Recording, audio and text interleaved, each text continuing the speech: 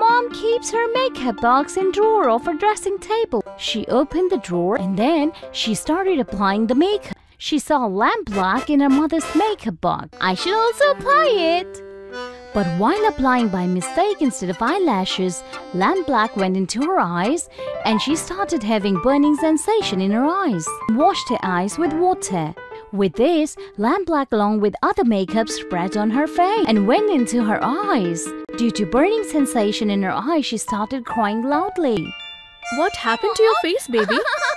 I was applying makeup on my face just like you. Haven't I said you to stay away from the makeup? In addition, her mother first wiped her face and then cleaned her eyes properly. Baby, makeup is meant for only elders.